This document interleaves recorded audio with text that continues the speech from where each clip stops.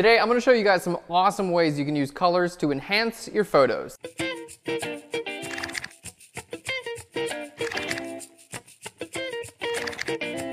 Hey guys, welcome to Phlearn. My name's Aaron Nace. Find me on Twitter at AKNacer. Phlearn is the #1 site helping you guys to get better at Photoshop and photography. Today is huge. It's contest day. I'm so excited. We're announcing a new contest. We're announcing contest winners. We've got all this kind of stuff here. I'm going to talk about a photo shoot, and we're going to be working a lot with colors. So before we get into today's episode, I want to talk about our contest winners. First, we had Barnulf entered this photo. It's not a photo at all, it's just a giant red square, and I think it's hilarious. So you win a Phlearn Pro.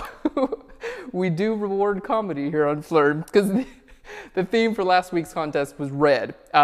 Kim entered this photo, which is a really cool image. It's an abstract image of a pencil holder or pencil sharpener, and with some shadows and light and things like that. And we don't really have a lot of abstract photos entered on Phlearn, so I thought this was a great opportunity because I love the photo, and you guys don't need like models and hair and makeup and all that stuff to produce a great picture. Sometimes it's just a pencil holder. And the last image is Caitlin Cooper. We're going to be editing her image today.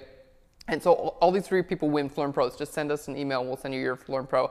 Caitlin wins. This image is really cool, and it allows us a lot we can do with editing. We're going to do reds, and I'm going to talk about complementary colors as well. And my mother's maiden name is Cooper, so we might even be related, but that's not why you won. It's a cool image. Okay, before we get into this image, I want to show you guys some really cool stuff. We've got a shell here. We've got this fabric here. We've got some moss and some more shells. Can you guys guess what we're going to be doing with this stuff? We are doing a mermaid photo shoot this week. We're doing it on Wednesday. It's going to be awesome. We're turning a person into a mermaid, creating this giant store. We've already created the background, which is amazing, and I can't wait to release it. It's going to be released as a Phlearn Pro this month. Also this month, this coming Friday, we're releasing a great Phlearn Pro. It's going to be on making your subject look amazing. So be sure to check that out this coming Friday. Oh, and we even have a snaggletooth horn. It's very nice. Okay, let's go ahead and get into our image. So this is our image. Caitlin submitted it, and I really like it. First of all, it stands out. The subject it's very engaging. She looks like she's actually doing something. The hair and makeup looks well thought out. The flowers on top of her head, I think are great, and the depth of field I think is really good too. But on Phlearn, we always fix things as well, or make things a little bit better. And I thought today would be a great opportunity to talk about complementary colors and what we can do to kind of fix that. So complementary colors. I've got a color wheel here. I would recommend picking one of these up. You can order them on Amazon or pick them up at like Michael's or any craft store. Complementary colors are a great way to add a little bit more interest to your photo. And I've already got it set to red, and the exact opposite of red over here is green. So there's a lot of red in this image. We're going to tweak the reds a little bit. There's a little magenta. We're going to bring that back to red again. And then we're going to be working on adding our greens as well. So I'm going to show you guys how using complementary colors in your photos can really enhance them and make them pop. If you guys remember the last Athlete Phlearn Pro, it had all that blue on there, but then we added that orange and it really made that separation. So that was why we did that. And this is, you know, a really good tool to have. So complementary colors, red and green, we're going to be working with that today. So some of the things I want to just point out really quick that are, I think, a little bit distracting. This guy back here just kind of looks like it's sticking out of her head, so we're going to take care of that. That as well we're going to take care of. And really one of the reasons why I wanted to change some colors is because we have some of these like leaves and things like that in front of our model. However, they're desaturated, and they're, in my opinion, they're a little bit too close to skin. You know, this color looks similar to this color here. And it almost looks like she has dirt on her skin. And, you know, it might not look like that to anyone else, but to me, that kind of looked like she had dirt on her skin. So I was like, well, why don't we just color it, and then we can take that a step further as well. So we're going to kind of get rid of some of these things and then work on our coloring. So let's go ahead and get started. We got a lot to do. On a new layer, I'm going to just grab my brush tool, and we're going to start by getting rid of some of these distractions. This is not a grammar and speaking class. This is a Photoshop class. So what we're going to do is I'm going to grab my brush tool, and we're just going to sample this color right out here. And because it's so soft, I mean, there's no detail in the background, you're really okay just grabbing a brush tool and kind of just painting over the background.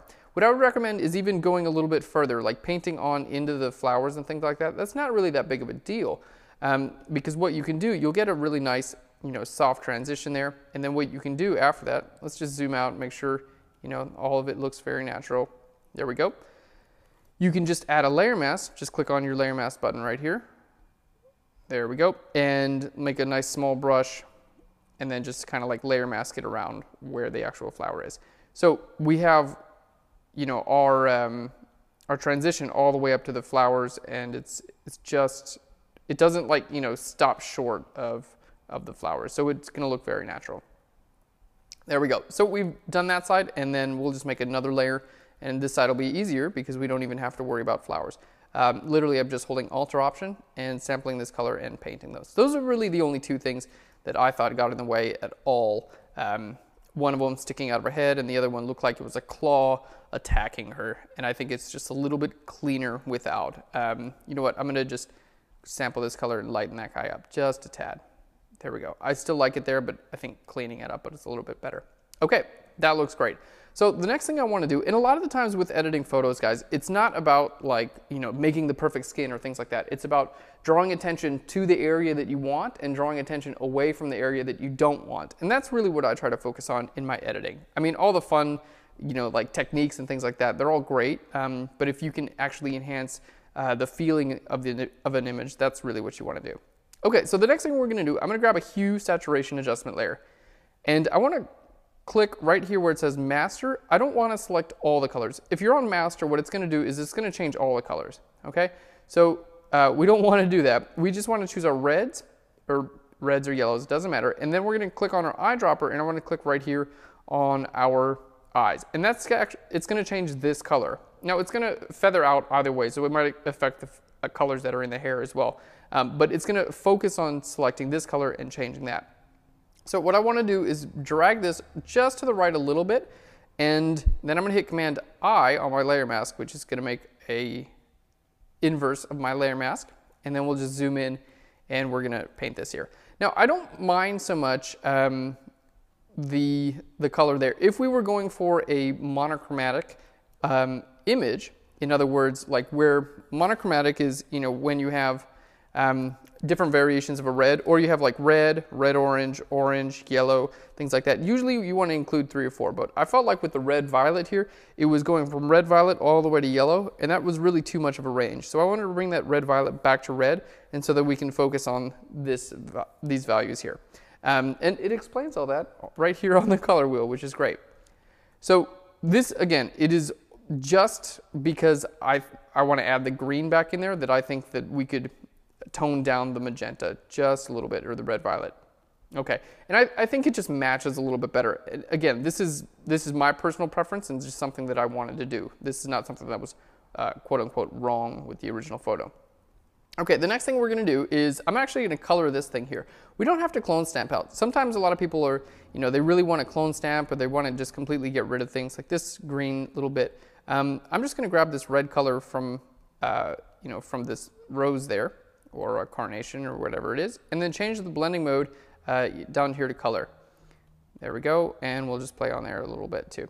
So you can see here, like it will just kind of blend in quite a bit better. We don't have to necessarily worry about, you know, clone stamping this thing out. You just make it the same color as everything else, and it's just like, okay, it's some nondescript detail. There we go. So painting with color just kind of hid that, and I'll make sure to get the fringes as well. Okay, so we have our reds. Now let's talk about the complementary colors and what we can do with you know, matching these reds and the greens. Now if you make a new layer, let's just sample this red color here, and I'll just paint right over here. If I hit Command I, you can see it's going to go to like cyan.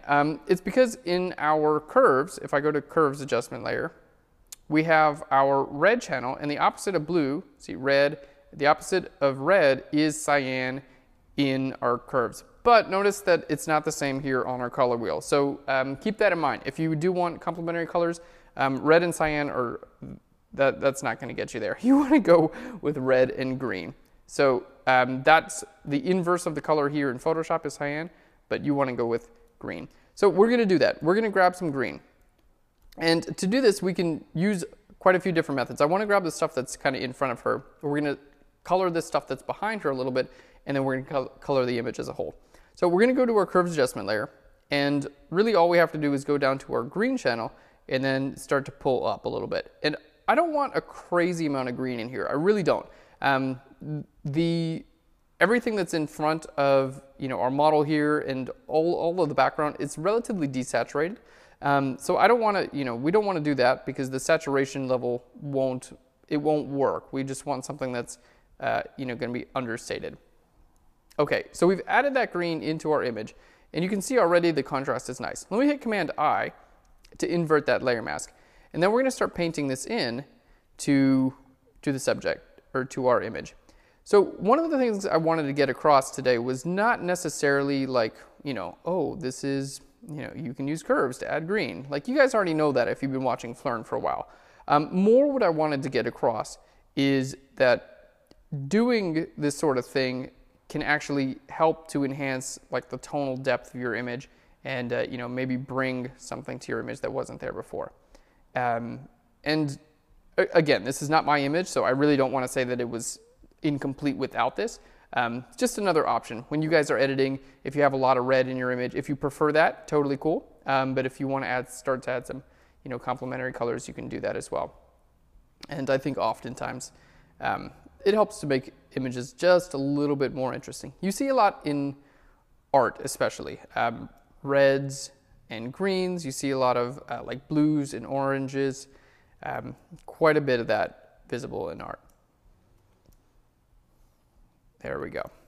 Okay, so by adding this color, it changes the feel of the image quite a bit. Now, I'm not 100% sold on the color, so I'm just going to go into my different color channels and kind of play around with it. Now that it's kind of masked, you can see like, you know, how much green you want. I think it was a little bit too much before, so we'll just kind of tone that back down a little bit, and we can add some blue into it, or if you take blue out, it's going to add more yellow into it as well. There we go. We'll just take a tiny bit out. So not a huge change there, but adding that green, let's just take it away from here just a little bit. Adding that green, I think, helped add a little bit more of that color depth that I was looking for in this photo anyway.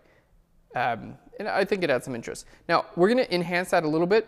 I'm going to go to Curves Adjustment Layer, and I actually want to change a couple things here. We're going to change the highlight range and the shadow range, and it's going to help amplify this as well. So let's go to our red channel. If I click and drag this up, it's going to start to add some red into my shadows. If I drag it to the right, it's going to add some cyan into my shadows. Okay, and at the top, if I click and drag this down, it's going to add cyan into my highlights, and to the left is going to add red into my highlights. So we have our red and green already. Now we have the choice of, do we want to add some red into our highlights and green into our shadows, or green into our highlights and red into our shadows? Let's just do both and see what we like the best. So let's start off. I'm going to add a little bit of red into our highlights, and I'm going to do that by going to our red channel, clicking up here and dragging slightly to the left. There we go. Now we'll go to our green channel and click and drag slightly up. So that's added a little bit of red into the highlights and a little bit of green into the shadows. Let's try another one. We'll go to our curves again, and I'm going to go to our red channel again, and this time we're going to add some red into the shadows, and I can add some green into the highlights. And you can go as far with this as you want, by the way. Don't feel like you're stuck in one place. You can add a lot of green, you can not add a lot of green. Either way you do it, I think will totally work out. And these are just varying options. So we'll see kind of what we like. Red in the highlights, green in the shadows, or I'm more of a fan of putting a little bit of red in the shadows and green in the highlights. I think that totally works. So that red and green contrast, I think, is really starting to read and come through here. Great. Now, just for total stylization, where's our light source coming from, guys? Let's zoom into our eyes to see where our light source is. It's kind of on the horizon here, right? So we can kind of assume that maybe this is towards dusk when this photo was taken. You can see quite a bit of the light in her eyes. We have relatively soft shadows, so we don't have a hard sunlight, and there's not a whole lot of directionality of the sun. I would say, if anything, it's coming more from the left than from the right. But again, not a whole lot. It's just I'm looking a little bit at this side of her face. It's a little bit darker than that side of her face. So what we're going to do is I'm going to grab a new layer, and I'm just doing this basically just because I like to do this sort of thing. I'm going to grab a highlight color, and I'm just doing this because I want to, so take that. I'm grabbing a highlight color and then just kind of painting right over here on top of this area there. And that's just gonna add like a lens flare over top of this image. And then if you wanna just tone it down a little bit, you can take a brush tool. You know, Phlearn's about stylization and doing all kinds of other stuff to your images. It's, you know, I think this sort of thing is fun to do. So a subtle little difference, but we already had a soft image. So I felt like, you know, softening up just a little bit was a decent addition. Here we go. Let's go ahead and group all those layers together, and let's just look at the before and after. So there's our before, and again, there's nothing wrong with this. I think it was just a tiny bit confusing with the reds and the oranges that are in the hair, and then the magentas in the eyes, and then it was an opportunity to add that green back in there. And there in our after, we've kind of solidified. Let's take this down a little bit. That was a little overkill. You're like, Aaron, what are you doing? We've kind of brought together all of our red zones. So, you know, we have the reds and the oranges in the hair, and then, you know, similar there in the eyes. And then we've introduced that green, which I think helps balance out those reds again. So it's totally just what I thought this image could use, but I thought it turned out great. So let's look again the before and the after. Very cool. Guys, this was an awesome contest. I can't wait. Every single Monday we do contests. So I'm about to announce the new contest, and it's right in here in our Canon lens hood because it was just laying around. And we got a bunch of pieces of paper. So this coming week's contest is self-portrait. Awesome, awesome, awesome contest because I know so many of you guys do self-portraits, and this is such a great place to learn. If you guys know, I actually got my start in photography doing self-portraits. I did a 365 project, took a picture of myself every day for a year. I was totally sick of seeing myself after the project, but it got me learning photography and it got me practicing and forced me to do it. So self-portrait, guys, get out there. If you don't already have a self-portrait, take one and submit it in a comment below for your chance to win a Phlearn Pro. Have your image edited on Phlearn. If you've already got a subcompact, that I don't even know what. If you already have a folder of self-portraits and you have one that's your favorite, submit that one too, and you could be a winner, guys. Thanks so much for watching Phlearn. We got a huge week ahead of us. I'm really excited. I hope you enjoyed this episode. Kind of open your eyes to using complementary colors and what they can do to your images. Thanks a bunch, guys. I'll Phlearn you later.